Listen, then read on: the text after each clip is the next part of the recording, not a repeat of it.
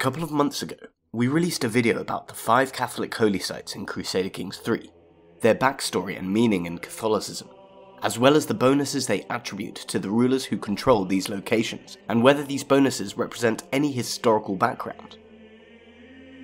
The feedback for that video was fantastic, with people keen to learn more about holy sites the game uses for other religions as well. The comments on the video were generally very insightful, so let me take a moment to thank our amazing community for all the contributions on our videos. If you have further contributions, please consider joining the HIB Discord channel. Anyway, when looking into the topic, it was difficult to choose which religion we should cover in our next holy sites video, but then we realised something. The Orthodox holy sites the game uses are actually incredibly reasonable, at least on the first glance. As one viewer has pointed out, they refer to the so-called Pentarchy, the seats of the original Pentarchies of the Christian Church: Jerusalem, Rome, Constantinople, Antioch, and Alexandria. So in this video, we want to talk about the Pentarchy, Orthodox Christianity, and its portrayal in Crusader Kings, CK3 Orthodox Holy Sites, and other important holy places for Orthodox Christianity throughout its history. If this sort of video game history channel is up your street, please don't forget to like and subscribe to our channel, it really helps a lot. And if you are in a position to do so, we would be so grateful if you would consider supporting us on Patreon, which would allow us to put out videos more frequently and reduce our dependency on other sources of income.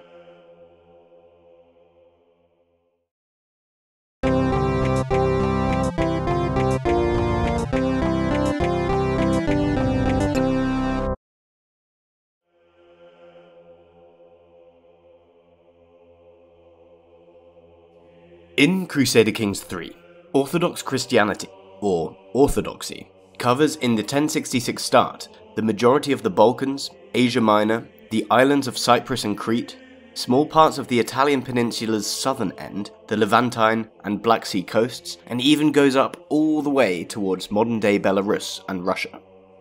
This is a pretty accurate portrayal, since the Orthodox realms mainly consist of the Byzantines, their former holdings and vassals, and many of the Eastern Slavic principalities of the time. Orthodoxy in CK3 is an organised Christian faith, which is considered astray by Catholics. And just as most of the other Christian faiths, it is male-dominated, theocratic and monogamous. Especially to Catholicism, there are actually not that many differences in terms of their beliefs. They share the same sins and virtues, and have the same marriage, crime, and clergy doctrines.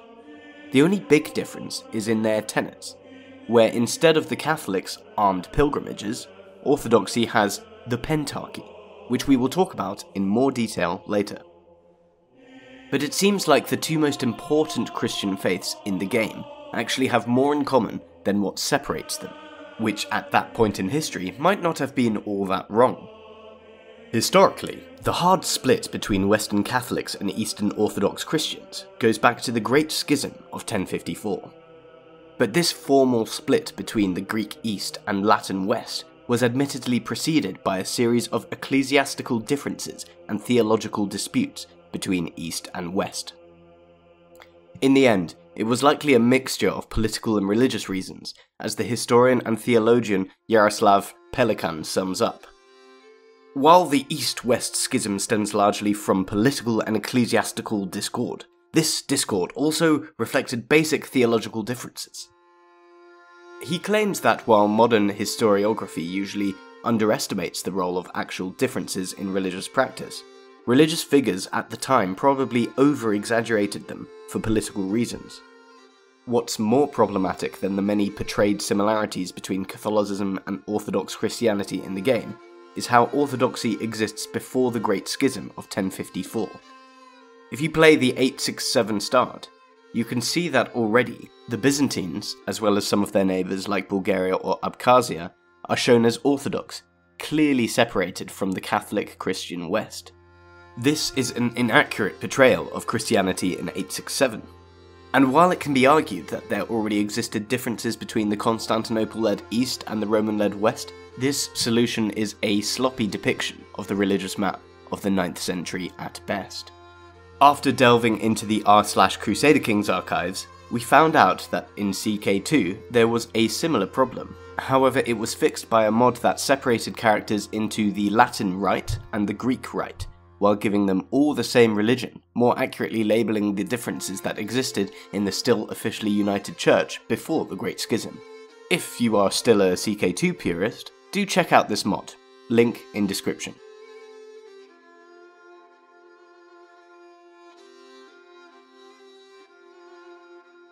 As we already mentioned in the introduction, the big thing that sets Orthodox Christianity apart in Crusader Kings is one of its tenets, the pentarchy.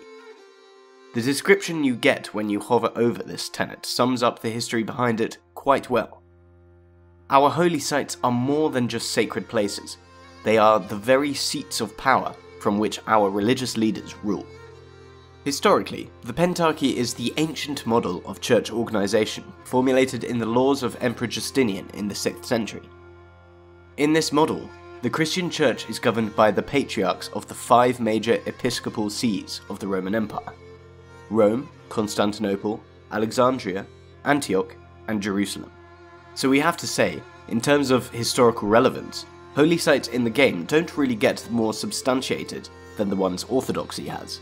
The same goes for the tenet in question, the pentarchy, which gives Orthodoxy +1 yearly fervour per holy site held, and means that Orthodox characters gain an additional bonus upon the completion of a pilgrimage. Looking at the holy sites individually, the only one we'd maybe question is the bonus ascribed to Constantinople.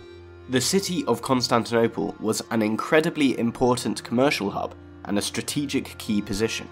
So maybe it would have been more fitting to ascribe to it a bonus that benefits the religion holding it economically, or giving them a defense buff, rather than the cultural fascination progress bonus it currently has.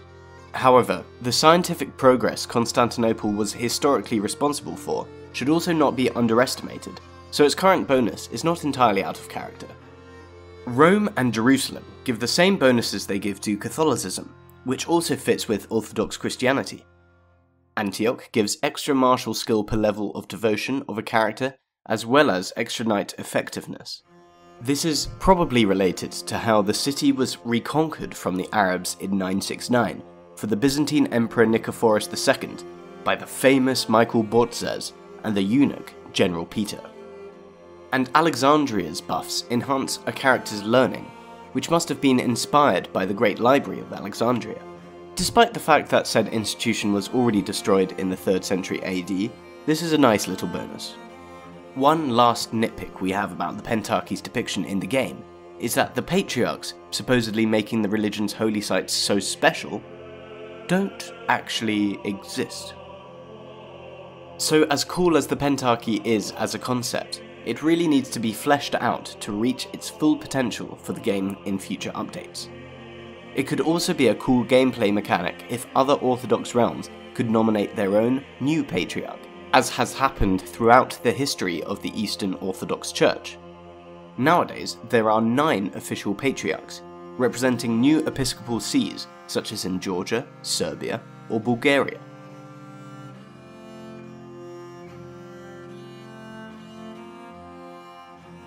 Just because we refrain from actually suggesting changes to the 5 Orthodox holy sites in the game due to their undeniable relevance to the Eastern Orthodox Church, does not mean it isn't a pity some other important places for Orthodox Christianity did not feature in the game. The most obvious candidate for another Orthodox holy site would be Mount Athos on the Athos Peninsula in northeastern Greece. In-game, that would be in the county of Chalkidiki, within the temple holding of Ierissos. A penance, I went to live with the monks on Mount Athos for 3 months. 10 weeks. 10 weeks, whatever. Apparently, he lived on nothing but dry bread and goat milk. But when I picked him up, there were a lot of Nutella jars in his recycling. Mount Athos is of particular importance to the Eastern Orthodox Church, and particularly the Greek Orthodox Church. It arguably comprises the largest community of Christian monks in the world, and is home to 20 different Eastern Orthodox monasteries under the direct jurisdiction of the Ecumenical Patriarch. Although Mount Athos is nowadays part of the European Union, like the rest of Greece, the monastic community institutions have a special jurisdiction, which was reaffirmed during the admission of Greece to the EU. Most prominently, women and most female animals are banned from Mount Athos by religious tradition of the community which lives there. According to church tradition, this is because the beautiful peninsula on the northern end of the Aegean Sea was chosen by the Virgin Mary to be her own personal garden. The mountain has been inhabited since ancient times and is known for its long Christian presence and historical monastic traditions, which date back to at least 800 AD, so before both starting dates in Crusader Kings 3. Thus, had Orthodox Christianity not been blessed with the most obvious set of holy sites imaginable, this would have been a really cool holy site to include in the game. Another historically interesting Orthodox place that comes to mind is Javari Monastery, a 6th century Georgian Orthodox monastery in what is today eastern Georgia. Javari is a rare case of an early medieval Georgian church that has survived to the present day almost unchanged. Unlike the more famous Gergeti Trinity Church on the foot of Mount Kazbek, which has become a symbol of Georgia's beautiful landscape and architecture, Javari Monastery predates both starting dates of Crusader Kings, as it was already completed in the beginning of the 7th century. The monastery represents a harmonious connection with the natural landscape which became characteristic to medieval Georgian architecture. Of course, there are many other places that have significance and meaning for the different Eastern Orthodox churches. What would be your suggestions for alternative holy sites for the faith, if it weren't for the Pentarchy? Let us know in the comments. And as always, please like and subscribe to our channel and hit the notification button to keep updated with history in bits.